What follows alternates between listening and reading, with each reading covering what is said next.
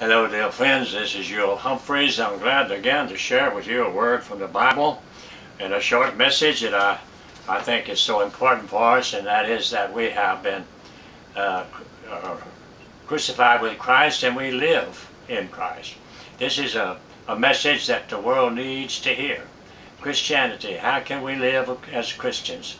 How can we overcome sin? How can we forgive people that hurt us? How can we please God? It all begins at the cross of Jesus Christ. The cross of Jesus is the answer. And I want you to know that it's important. In Galatians, the 2nd chapter, in verse 20, Paul says this, I am crucified with Christ. Nevertheless, I live, yet not I, but Christ lives in me. And the life I now live in the flesh, I live by the faith of the Son of God, who has loved me and has given himself for me. And so we see in this one wonderful scripture that we are crucified with Christ. I'm talking to you that are Christians. If you have accepted Christ as your Lord and your Savior, you believe in him from your heart, and you follow him. Perhaps you've been baptized and a member of the church, as you should be. But I'm telling you right now that if you really believe in Jesus and follow him and obey his word, then you're saved forever. But here's what's happened to you. You were crucified with him when he went to that cross. You see, everything Jesus did on this earth, he represented you and me that believe in him. He represents his believers, his followers.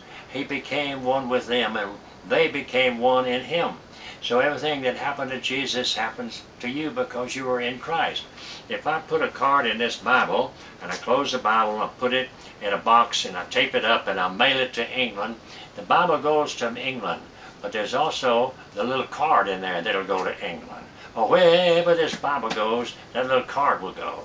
And so we're like the card. We're in Christ. And wherever he is, we are. Whatever he's done, we've done through him. Because we are in him, the Bible says, and he's in us. And so we see that in this scripture, we were crucified with Christ. That means that old evil nature that's in us was crucified when you believed in Jesus Christ. And you don't feel the same way anymore after you've accepted Christ. You don't love sin anymore. The Bible says that we're crucified with Christ. Nevertheless we live. Yet not I, but Christ lives in me. And so we see the importance of Christ living in us. And this is the secret. This is the way we overcome. The secret is Christ in you, the hope of glory. And this is the way we live, because we are in him and he is in us. I live, nevertheless, not I, but Christ lives in me. If I can get that truth down in my heart, hallelujah. And if I can find that Jesus Christ in my walk every day and every way, then praise God.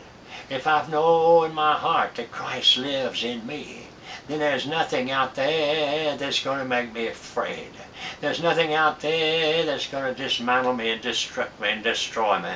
There's nothing out there that's going to so disfigure me and bring me to such depression that I cannot go through it. No, no.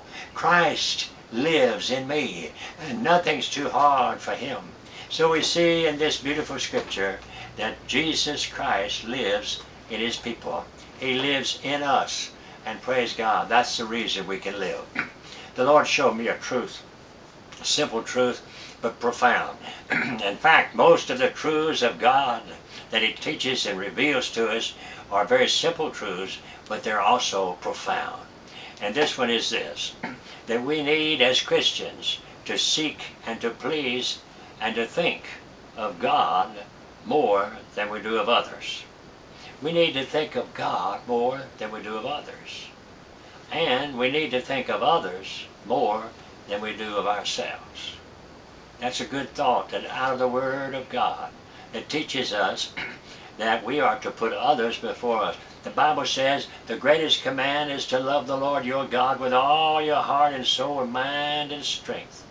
And the second one is to love your neighbor, or love other people, even as yourself. So you see, the Bible says we ought to care for others even more than we care for ourselves.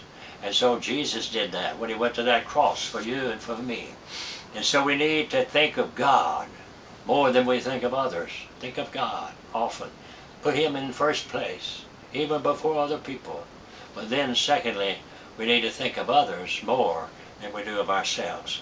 We need to think about the need in others' lives more than we do our own needs. And to do this, we need Christ in us, the hope of glory. There's no way that we can live like that in our own normal strength. This is not according to the strength of the flesh.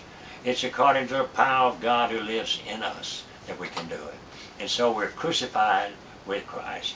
Not only are we crucified with Christ, but we find over in the book of Romans, another good scripture in Romans 6 and verse 6. Know this, that our old man is crucified with him, that the body of sin might be destroyed, and henceforth we should not serve sin. You see, until a person is saved and born again, he is a servant of sin. He's a servant of sin. He bows down to the mighty idol of sin. I don't care if he's a president of the biggest company in the world, or if he's president of the United States, or if he's a king in England, wherever, whatever his position. If he's not a Christian, saved and born again, then he is a servant of sin, because that's why and where and the way we were born into this world. We were born sinners, and we serve sin because we can't help it. We can't help it. The Bible says in the 8th chapter of Romans that the natural man, not saved, not born again, the natural man cannot know the things of God. He cannot know them. He does not know them. And he looks upon them as foolishness because they are spiritually discerned. They have to have the Spirit of God to reveal to us the things of God. And if you're a Christian, it's because the Holy Spirit has revealed to your heart the things of Christ and the mercies of God. Amen. Thank God for that. And may the Lord bless you, my dear friend.